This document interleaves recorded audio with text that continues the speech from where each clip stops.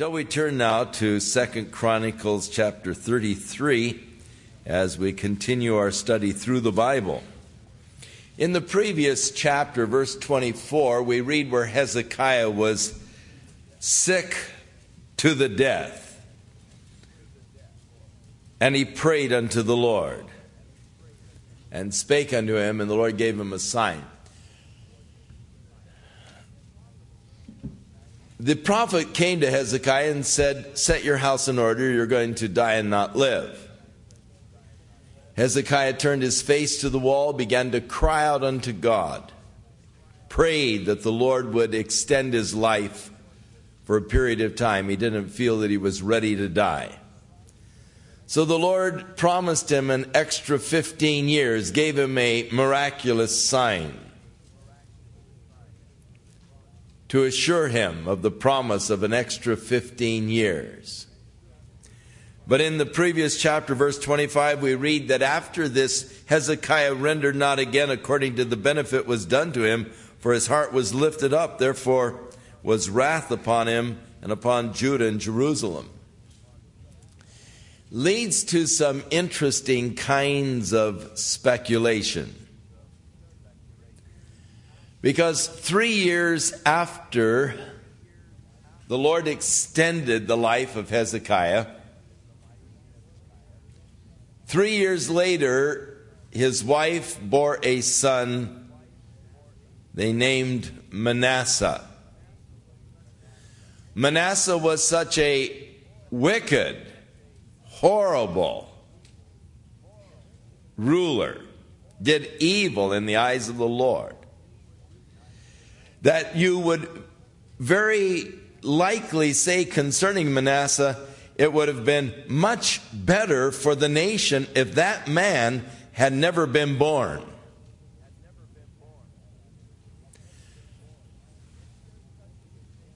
Is there such a thing as the permissive will of God in contrast to the direct will of God?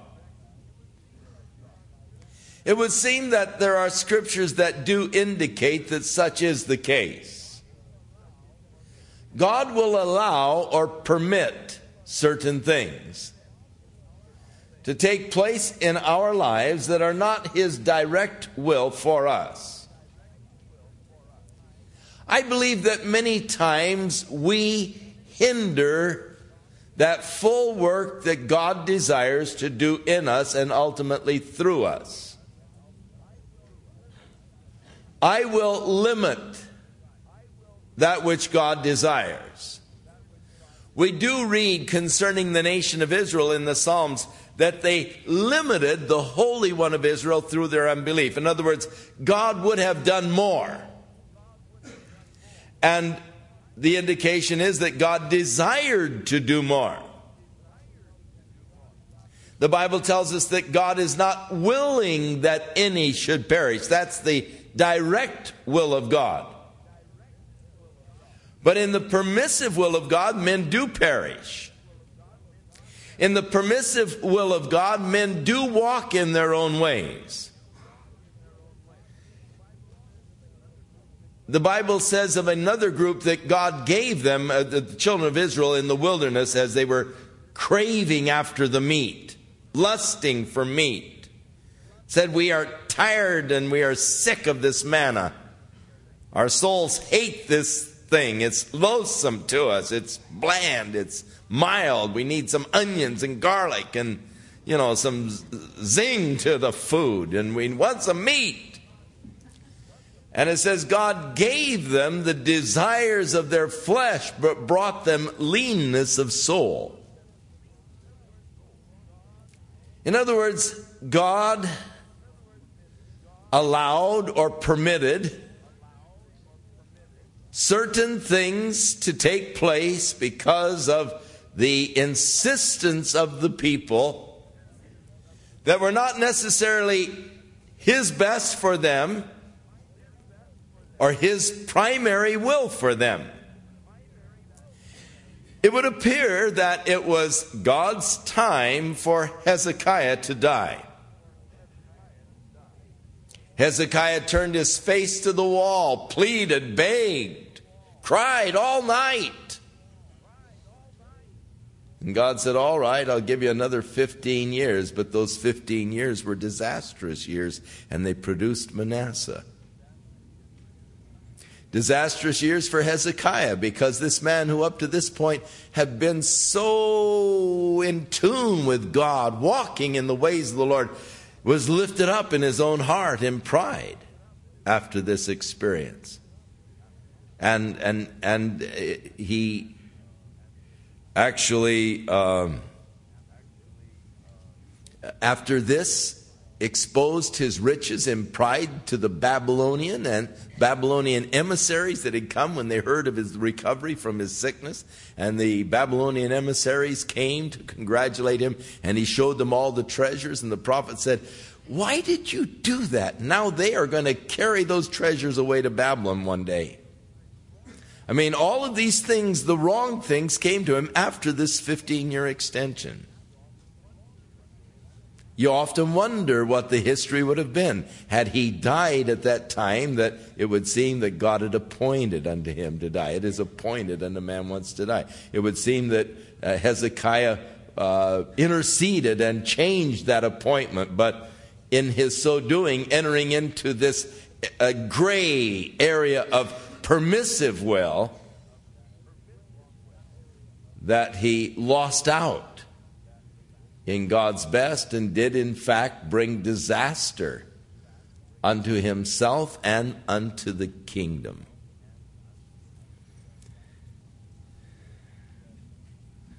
I think that one of the highest relationships that we can experience with God is that relationship of full commitment on our parts to the will of God. There's such peace with that. All right, Lord, if this is your time, praise your name. And to just go with it.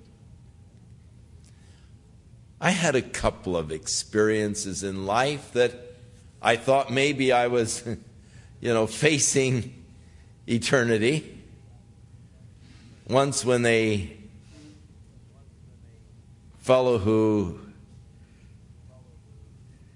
didn't really have a full load of bricks pulled a .45 on me, put it in my stomach and pulled the trigger. I could see the shells in the chamber, and I thought, Well, really my wife said, don't go out to the car with that guy. He's crazy. He'll pull a gun on you and kill you. He's crazy. Don't go out to the car with him. And the guy said, I want to talk to you out in the car. Kay was behind the door saying, don't. He's crazy. He'll pull a gun.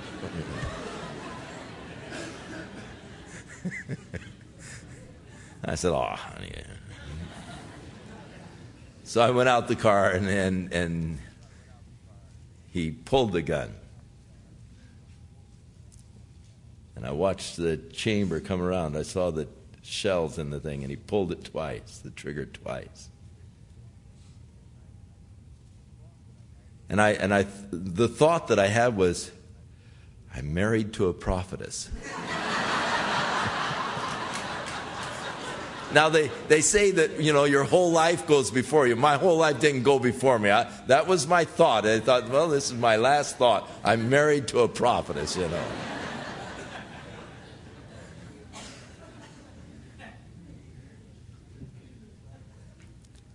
And I really thought that was it. But I found out that he was just testing my faith, he said, to see if I really trusted God. And he said, you passed the test. Well, but there was a commitment. Well, Lord, if this is my time, fine. Several years ago, I was pastoring a little church where I was janitor. And I was the pastor. And I was working in a business of repairing mobile homes on the side, and putting in 70 hours a week or so. to keep things going. And on a Saturday night, late as I was cleaning the church for Sunday services, I started getting pains around my chest and a numbness in my arm, and I'd heard about heart attacks, and I thought, this must be it. And I sat down on the front row and I said, okay, Lord, if we're going, let's go,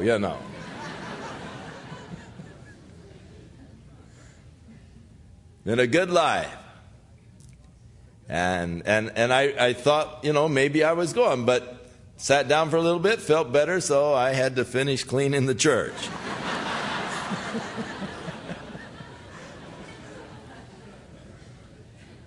But it is that commitment to the Lord. Lord, my life is yours. My life is in your hands. You are in control. And the peace that comes from knowing that God is in control. It's a beautiful thing. The life of commitment. When we try to alter God's plans, I think that we can often get into trouble. When I resist or stiffen against what God is wanting to do, I can maybe push my way. God has given me this capacity of choice, self-determination, free will. And I can push for my way, but often I think when we do so, it is to our hurt, to our detriment, and so it was with Hezekiah. Begging, pushing, pleading, crying for extra time, for an extension to his life. God gave it to him, but the consequences were disastrous. During this time, 3 years later, Manasseh was born. When Hezekiah died, Manasseh was only 12 years old. But he came to the throne at the age of 12. So we read in chapter 33. Manasseh was 12 years old when he began to reign. And he reigned for 55 years in Jerusalem. Now here to me is again one of those things that people say, well, I don't know why God, and I surely don't either. He had the longest reign of all of the kings of Israel. Now, if I were God, I would have cut him short. The minute the guy went, that path of wickedness, I'd say, all right, man, that's it. And I would have cut him off. I wouldn't have given him 55 years on the throne. Here we have some good kings that were cut short. They didn't have a very long reign. Here's a wicked, evil king. God lets him stay there for 55 years in Jerusalem. He did that which was evil in the sight of the Lord, like unto the abominations of the heathen whom the Lord had cast out before the children of Israel. The practices of the Canaanite religions were unspeakably vile. Their abominations were horrible. It was because of their horrible abominations that God drove them out of the land, that God destroyed them, using the people of Israel as his tool of judgment. God was striking out against the vile, abominable practices of the people of Canaan. And it was for these abominations that God drove them out of the land and ordered the children of Israel to utterly destroy. Don't leave any of them because of the vileness of their practices. And so Manasseh matched the evil practices of the people, the Canaanites, the Canaanite religion, for he actually embraced their religious practices.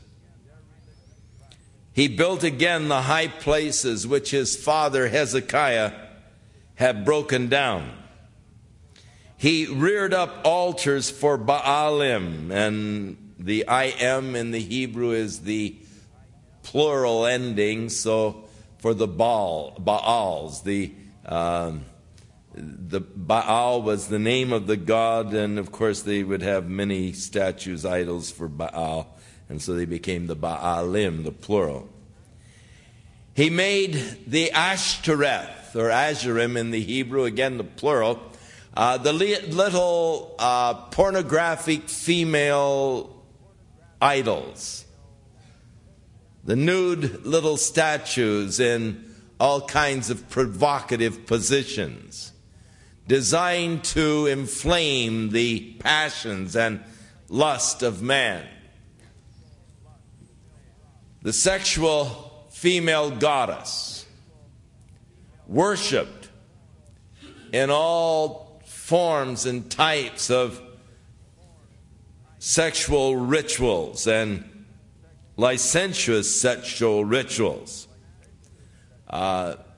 Massive group sex orgies, and anything goes kind of a just total debauchery. And he made these images, the Asherim, and established this worship of sex. He worshiped all the host of heaven, that is the zodiac, the constellation and the positions of the planets within the constellations. And then he followed them, he served them, he guided his life according to the supposed mystic influence of the stars at a particular position at your birth and how they control you through your whole lifetime. He also built altars in the house of the Lord. That is, altars for the pagan gods, whereof the Lord had said, in Jerusalem shall my name be forever. Here in this holy city, the city of God, the place where God's name was to be forever, he was seeking to obliterate the name of God, and he was seeking to set up all of these false pagan idols. Verse 7, and he set a carved image, the idol which he had made in the house of God, of which God had said to David and to Solomon his son, in this house and in Jerusalem, which I have chosen before all the tribes of Israel, I'll put my name forever. So there in the Holy of Holies, he removed the Ark of the Covenant and he put in this pagan idol that he had made. Totally perverted the house of God, just desecrated the place of the worship of God. Verse 5, he built altars for all the hosts of heaven in the two courts of the house of the Lord. They had the inner court and the outer court. The outer court where the people would gather to worship. The inner court where the priest would come to offer the sacrifices. Where the altar, the altar of burnt offering was there in the inner court. And he profaned these places by putting the signs of the zodiac right there within the temple precincts itself. He caused his children to pass through the fire in the valley of the son of Hinnom. That is, he offered his own children unto the pagan god Molech, the god of pleasure, burning his own children, cremating his own children alive to somehow show devotion and love unto Molech. It was their form of abortion in those days. Whenever you open the door to pornography, and man's passions and sensual desires are aroused, you then have that pressure towards inordinate and promiscuous sexual relationships. It follows a pattern. And inordinate and promiscuous sexual relationships lead to unwanted pregnancies. And unwanted pregnancies lead to pressure for abortion or the getting rid of the product. In those days, they had not the sciences of abortion as we have today. And thus they would bear the child, but then they would take the baby and place it alive in the fire. They'd burn it, cremate it.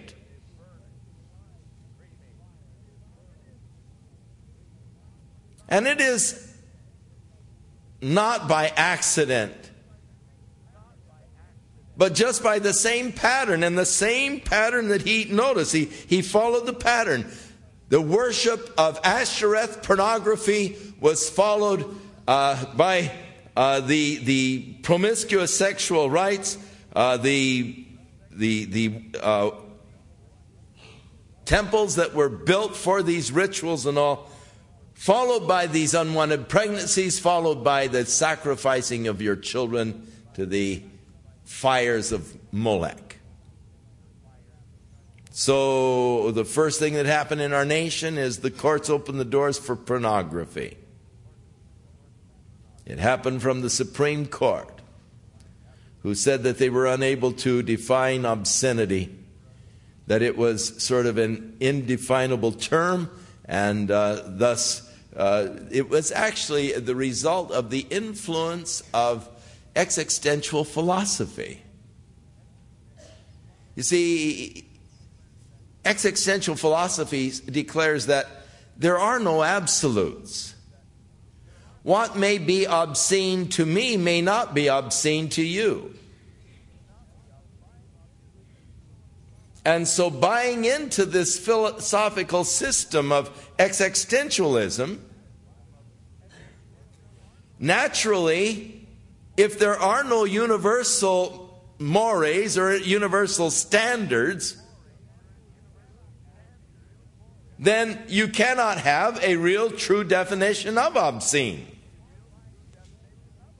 So the court, buying into the existential philosophy, declared we cannot define what is obscene. That may be obscene to me, but it may not be to you.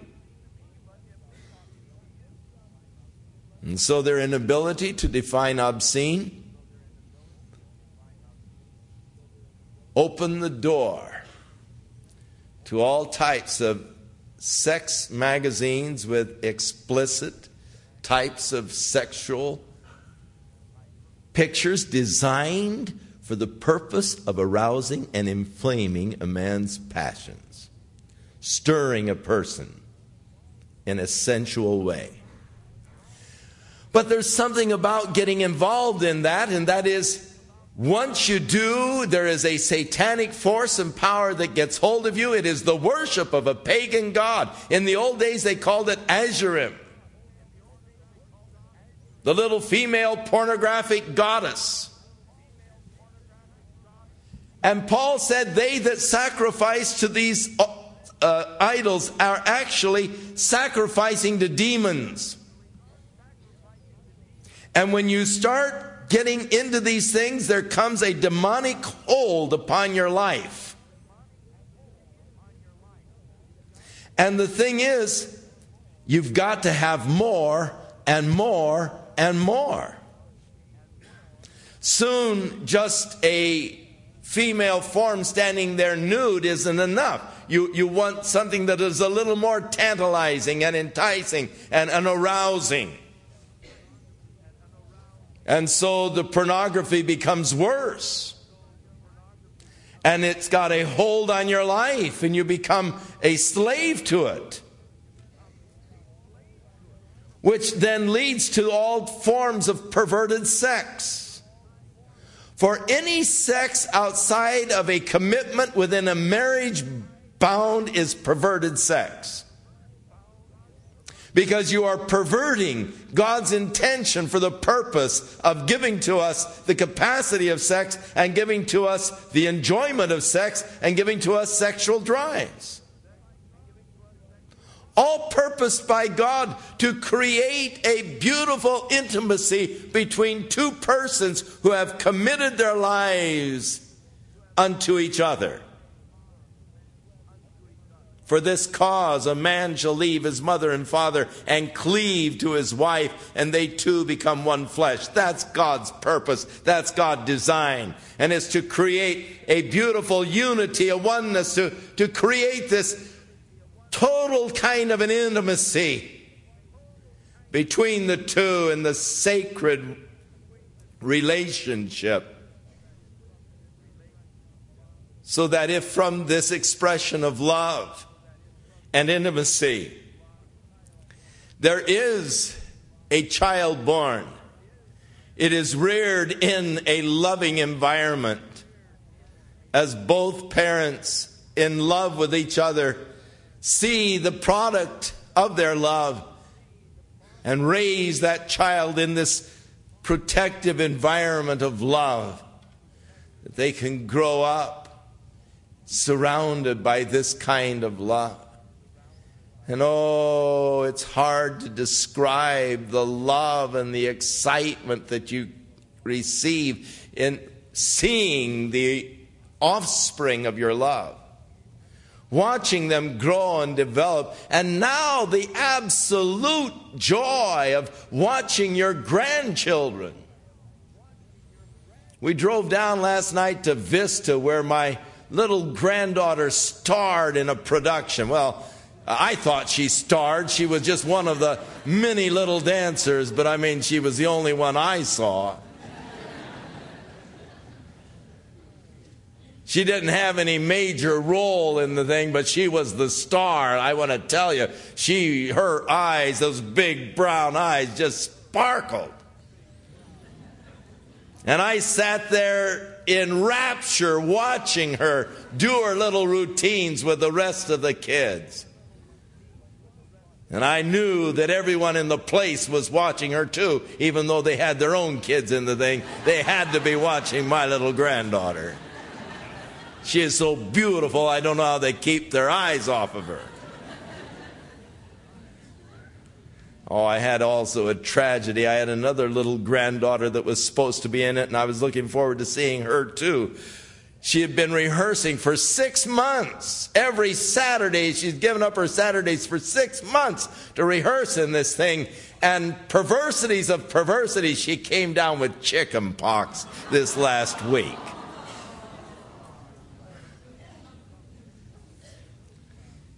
Something's not fair. And I was looking forward to watching her also in this production, because it would have had 2 stars had she been there. But oh, the joy, the blessing of the fruit of the love and being able to see it and how it touches and moves your heart. That's what God intended. And any other use is a perversion. I know people don't like to be called perverted because they enter into lesbian or homosexual activities, but it is. I don't care if they like it or not. It's perverted. That isn't the way God intended the use of this capacity. Those who are involved in fornication, that's a perversion. Any use outside of that God-intended purpose of the bond and intimacy of marriage is a perversion.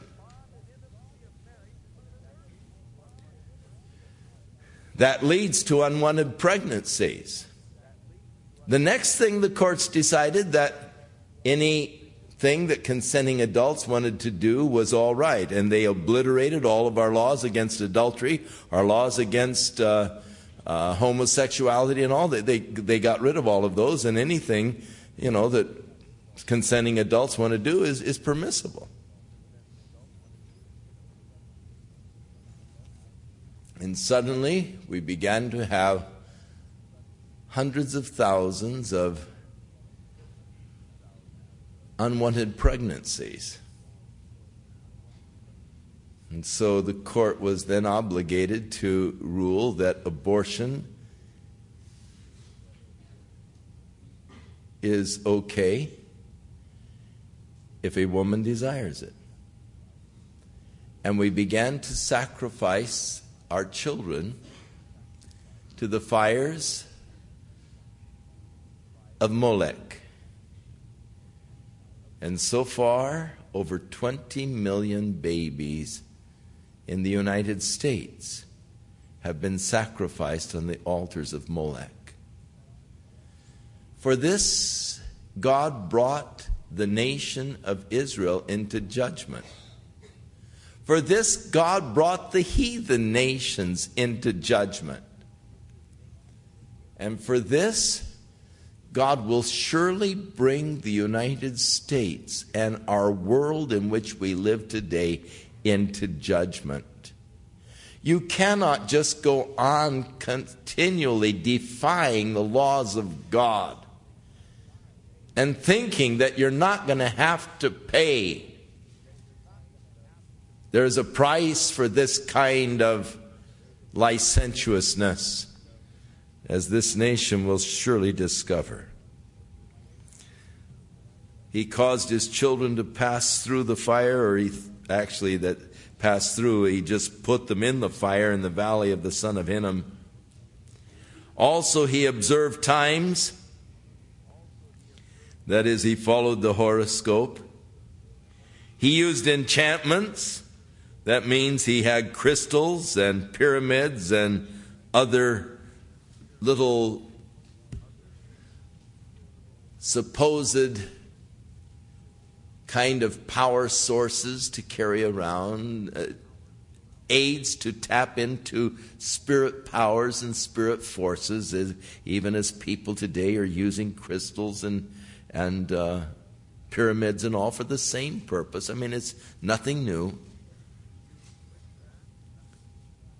He used witchcraft, which was dabbling into the area of the occult, into the spirit realm. He dealt with a familiar spirit. That is, he received a spirit guide, learning how to go into the trance and learning how to go into an altered state of consciousness, or through the witchcraft, which was the use of drugs.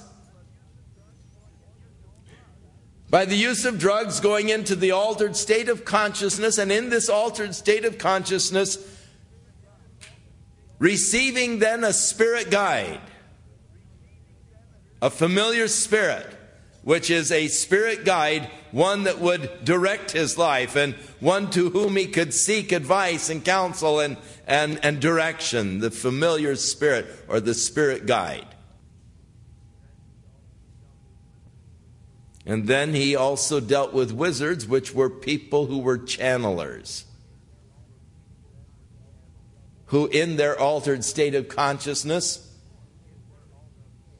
would speak forth the words of a spirit that would take control of their bodies and of the words that they would speak. And so all of these things of the New Age movement, the crystals, the channelers, the spirit guides, the altered state of consciousness, nothing New Age about it. It's the old age. It's just a coming back to the old pagan practices that were almost wiped out in our Western culture by the rise of Christianity, by the enlightenment of Christianity. They were almost eradicated, but now with the demise of Christianity, we see these things again becoming popular. We see programs on TV, we see the magazine articles filled, newspapers filled with articles on these very things. Nothing new about it. Manasseh did it. And because he did it, he had done many things, many evil things in the sight of the Lord to provoke him to anger.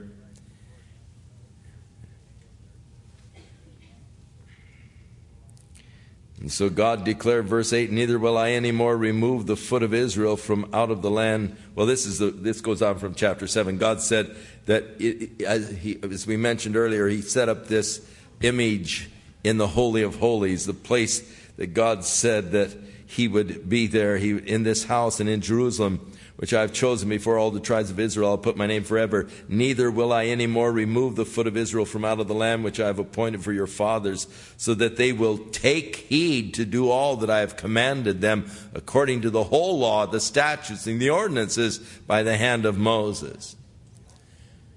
God said, I'll establish them in the land if they will keep my ordinances, if they'll keep my commandments. But here he is violating and breaking the laws of God. Even as the United States has been blessed by God when we established a nation, one nation under God, indivisible, with liberty and justice for all, basing the whole thing upon the biblical concept of government, based upon the influence of the Christian church.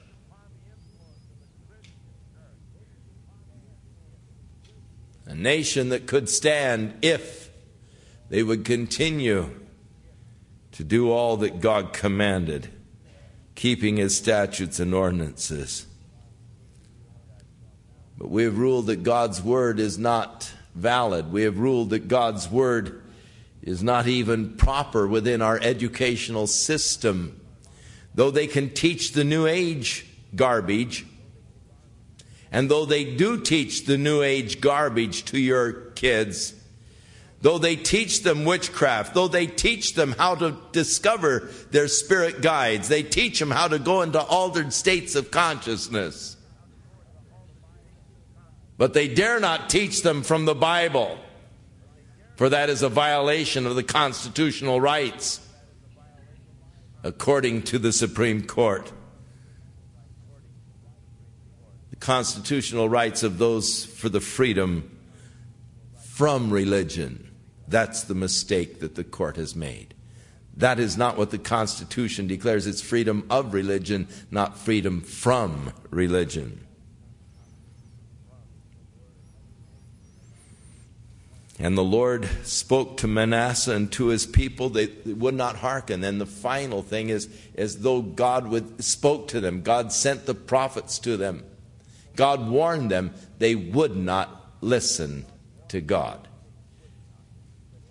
Therefore, the Lord brought upon them the captains of the host of the king of Assyria, which took Manasseh among the thorns, or literally the rings, and bound him with fetters and carried him to Babylon. The Assyrians took their captives. When they would lead them away captive, they would put a hook, a ring, through the lower lip and attach a leash to it, a chain.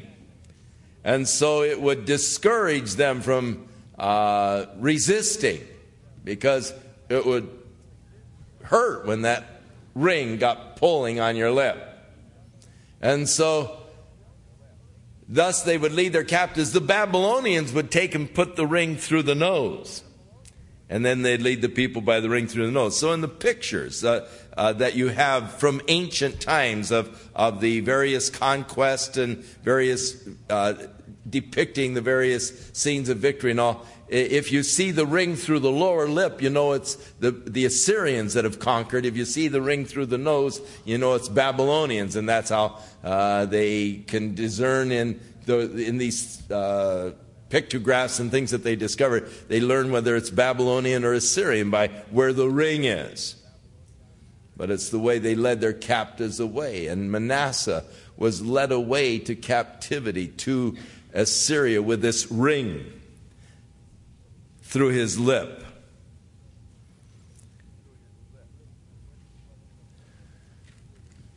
And when he was in affliction, therein he was carried away to Babylon by the Assyrians. And when he was in affliction, he sought Yahweh his God and humbled himself greatly before the God of his fathers. Up to the age of 12, he had had a good example. He was taught in the ways of the Lord. Up until the age of 12, he worshiped Yahweh in the temple with the family, with his father. He knew of God. His was a deliberate rebellion against the God that he knew. His was a deliberate turning himself over to the passions and the lust of his own flesh, turning away from God. And he continued in that pattern until he went into captivity. And to me, it's amazing how these things can take possession of a person and take them as a captive. Pornography can just take you as a captive and make you a slave. Perverted sex has a way of taking a person captive, coming involved in that area, and you get to where you can't quit. It holds you in a vice grip.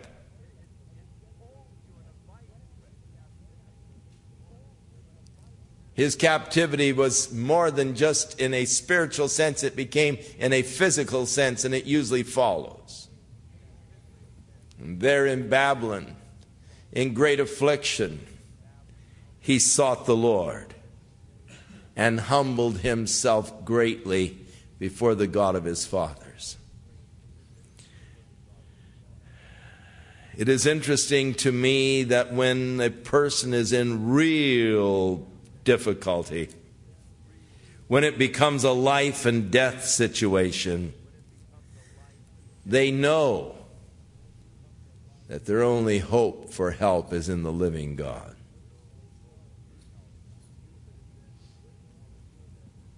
And you that have been witnessing to them, and they've been laughing at you, they've been mocking, they've been scorning, they've been calling you all kinds of names, Holy Joe, and asking you to roll, and so they can see a holy roller, and they are just saying all kinds of cutting kind of things. It's amazing how when they're in trouble, you're the one they'll call, because they know that they need more than what they've been following after. He sought the God of his fathers. He prayed unto him. And to me, the amazing thing of the story is that God heard him. And God forgave him. He prayed unto him, and God was entreated of him and heard his supplication. And God brought him again to Jerusalem into his kingdom. And then Manasseh knew that Yahweh was God. God not only heard his prayer, he restored to him that which he lost through that life of sin. I see people going into sin, and I see them losing their freedoms. I see them becoming slaves to drugs. I see their lives being destroyed by the drugs. I see them becoming slaves to alcohol, and their lives being destroyed by their alcohol. I see them becoming slaves to their sexual desires, and I see their sexual desires destroying their families, their relationships, everything that is precious and good. And yet they seem to be bound by these fetters and can't be released. And yet I see them as they finally get to the place of desperation, and they call unto God. And I've seen God deliver them and restore to them that which was lost. When Mike McIntosh first came to Calvary Chapel, he had blown his mind with LSD. He went around in a daze. He didn't really have his full senses about him. He had gone through a very traumatic experience in a group of people, LSD advocates, And they had given him a strong dose of LSD, and then as he began to go into this freaky state, they began to sort of terrorize him. And this one fellow in the group pulled out this gun. And they held Mike on the floor, and the one guy put the gun next to his ear and blasted the thing into the floor. And Mike, in his altered state of consciousness under the LSD, thought that they actually had blown out the back of his head and his brains were blown out. And he was walking around talking about this hole in the back of his head. He was convinced that the back of the head was blown off, and you couldn't convince him otherwise. And he walked around in this altered state of consciousness. He went over the edge and he couldn't seem to come back. But I saw the glorious work of God, the power of God in restoring Mike's sanity to him. During these experiences in drugs and during this life in drugs, he went out and just burned his bridges. His wife and beautiful little daughter, she couldn't handle it anymore. She said, "I've had enough," and she left Mike, wanting never to see him again. But when God began to work and restore Mike, I had the glorious privilege of remarrying Mike and Sandy with their little girl as the flower girl in the wedding. God restored. God gave him back. He made a mess of things. He'd become a slave. God restored, and God gave him back that which was lost through that little trek into the other side that he took in the realm of sin and darkness, dabbling into the world of the spirits. Manasseh prayed. He cried unto the Lord. God heard him. God brought him back. God restored the kingdom to him. Oh, the riches of the grace of God. How unsearchable are his ways. How far they are beyond our finding out. Who hath known the ways of the Lord? Who hath searched the depths of his love and his riches of grace towards man? A God who is willing to forgive such a man as Manasseh would forgive anybody. I mean, the story tells me there's no one beyond hope. Manasseh had gone as far as anybody could possibly go. And yet God restored him. God brought him back, and God restored his kingdom to him. And God will do the same for you. If he would do it for Manasseh, he'll do it for you. Call upon the Lord. If you'll seek the Lord, God can heal, God can deliver, God can take you out of the slavery, and God can restore to you that which you've lost as the result of your dabbling into that area, that nether world. Now after this, he built a wall outside of the city of David on the west side of the Gihon Valley, even to the entering in of the fish gate, and compassed about Ophel, and raised it to a very great height. And he put captains of war in all the fenced cities of Judah. Not only did God restore him, God made him strong, and the kingdom began to be restored under Manasseh, strengthening the kingdom. He took away the strange gods and the idol out of the house of the Lord, and the altars that he had built in the mount of the house of the Lord and in Jerusalem, and he cast them out of the city. He got rid of all of this pagan trappings that he had brought in. And he repaired the altar of the Lord, and he sacrificed thereon the peace offerings and the thank offerings. Oh, how thankful he was for what God had done, and how thankful he should be. His life was as good as gone. It was destroyed, and yet God restored. And thus he's approaching God, peace offerings, thank offerings. And he commanded Judah to serve Yahweh, the God of Israel. Nevertheless, The people did continue to sacrifice in the high places, only not to the pagan gods anymore. They made their sacrifices unto Yahweh in the high places. But God didn't ordain that, and God didn't order that.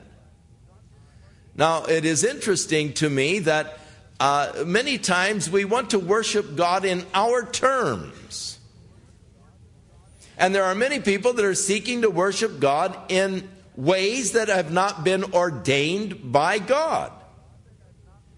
In fact, they're seeking to worship God in sort of pagan rituals, only we'll put the name Jesus to the pagan ritual.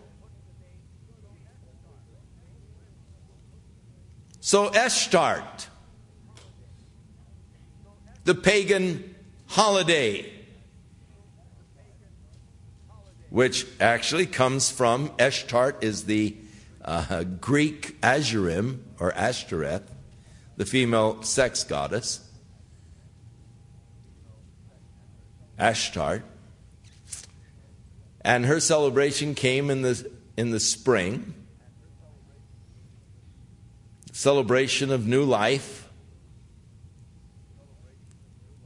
And so we say, well, we will celebrate Easter, which comes directly from Ashtart in the spring. So we want to just Christianize the thing.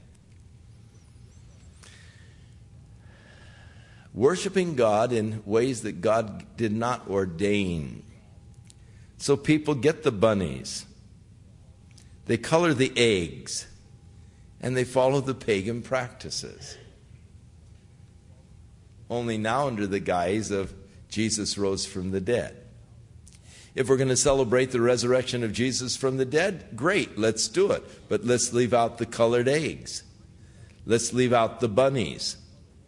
Let's leave out the pagan aspects of it. And let's just on the first day of the week rejoice that Jesus rose from the dead. And it's good to have memorials and reminders. God established those with Israel. But let's not do it with pagan trappings. Here are the people worshiping now Jehovah, but they're worshiping in these same high places where they had worshiped the other gods, following the pagan practices, worshiping God in unprescribed ways. Now the rest of the acts of Manasseh and his prayer unto his God, the words of the seers that spake to him in the name of Jehovah, God of Israel, behold, they're written in the book of the kings of Israel. So we do have another account in the book of the kings of Israel of some of these things of Manasseh. His prayer also, and how God was entreated of him, and all of his sins and his trespass, and the places wherein he built the high places, set up the Azurim and the graven images before he was humbled. And behold, they are written among the sayings of the seers. We don't have any of those. So Manasseh slept with his fathers. They buried him in his own house, and Amon, his son, reigned in his stead. Now Amon was 22 years old when he began to reign. He reigned for 2 years in Jerusalem, and listen, he did that which was evil in the sight of the Lord, as did Manasseh his father. For Amon sacrificed unto all the carved images which Manasseh his father had made, and served them. He humbled not himself before the Lord, as Manasseh his father had humbled himself, but Amon trespassed more and more. Only got worse. And so his servants conspired against him and slew him in his own house.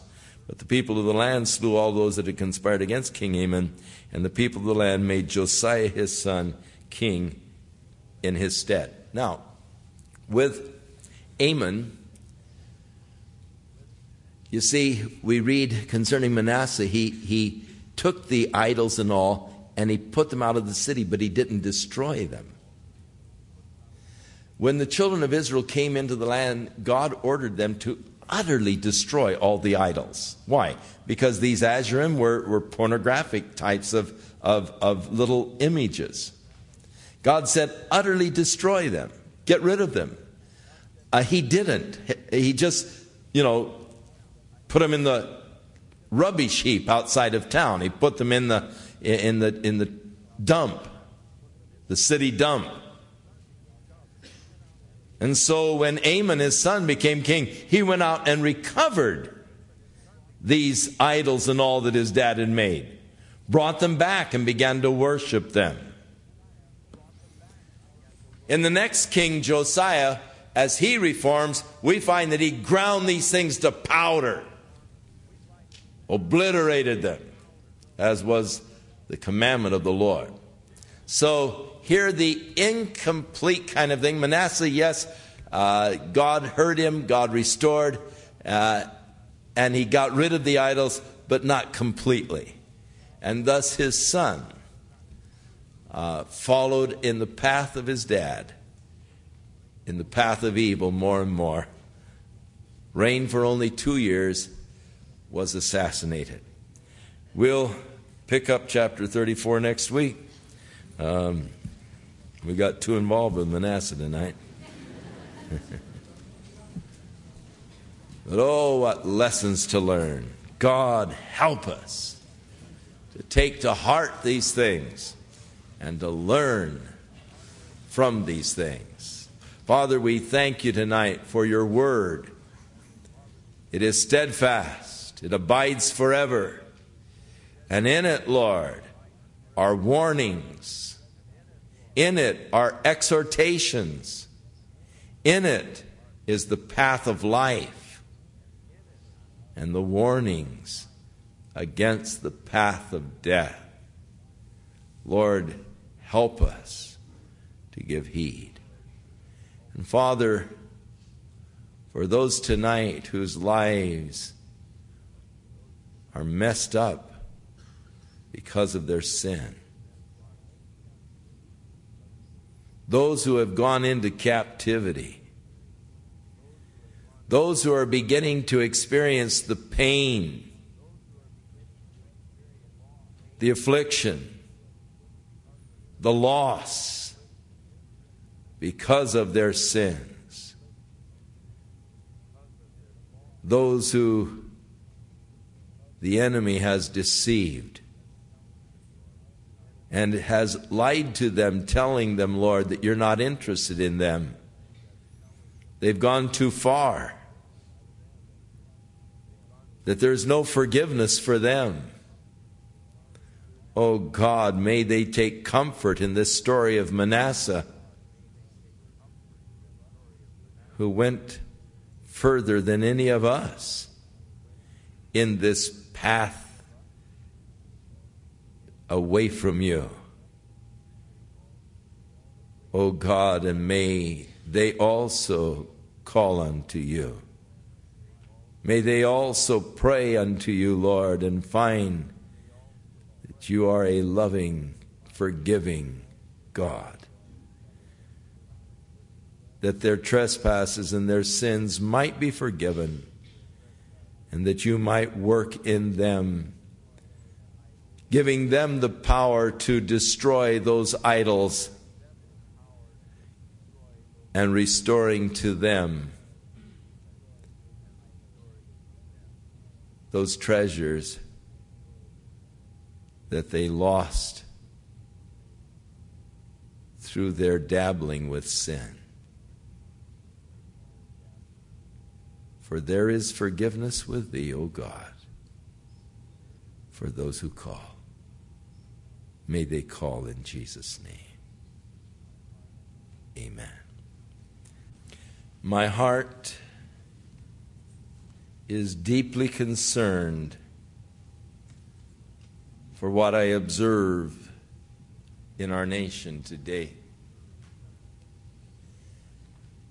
Deeply concerned over the traceable trends,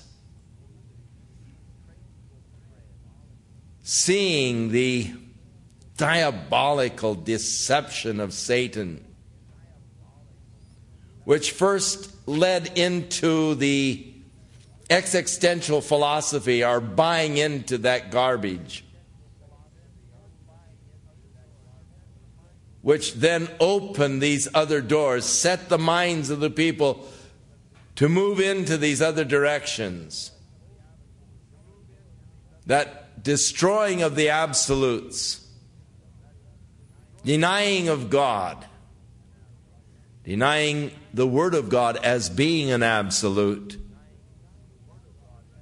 And we see we follow the progression, and we see history being repeated. As we see the articles and the advertisings for the crystals and for the pyramids and these other, we see history repeated. But being an observer of history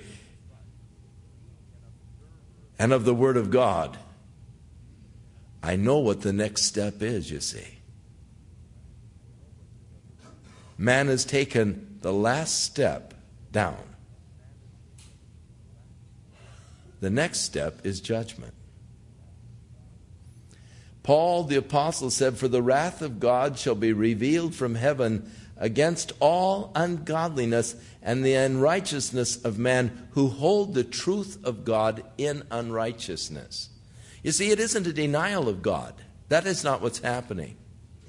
But it's the holding of the truth of God in unrighteousness. For when they knew God, they glorified him not as God, but became vain in their wicked imaginations. And their foolish hearts being darkened, they began to worship and serve the creature more than the Creator, who is blessed forevermore. What are we hearing today? Man's worshiping and serving the creature more than the Creator. It's the power within you. It's tapping that source of power that is within. You see, it's worshiping the creature more than the Creator. It's getting your attention upon yourself, loving yourself, esteeming yourself. And the thing that really disturbs me is how that this garbage has permeated the church. You don't just hear it from Shirley MacLaine and Marilyn Ferguson, but you're hearing a lot of this garbage in the church. And the next step is captivity, judgment, affliction.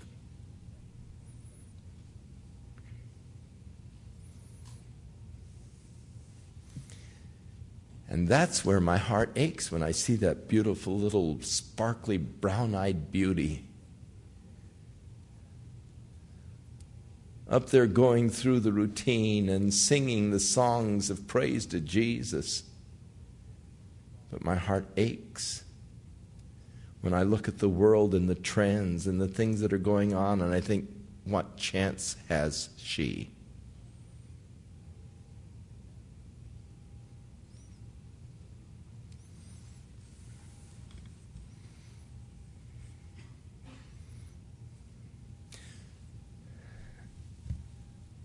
It's not hopeless. In this whole context, God said, if my people called by my name will humble themselves and pray and seek my face and turn from their wicked ways, I will hear. But it's time, folks, that we really begin to pray as we've never prayed before. It's time that that fellowship hall be packed on Saturday night with men gathering to pray. Pray for our nation. Pray for our community. Pray for our children. Pray for our grandchildren. Pray for this world that is on the brink of destruction. For the God who heard Manasseh will hear us. But you see, as I observe, the real problem is, though the world is in a desperate strait tonight, the church is not desperate. I have a nice home, I have a nice car, I've got a good job. And I'm not desperate before God, because I'm not clearly seeing the things that are taking place. I'm not putting them in perspective. So God help us. And may you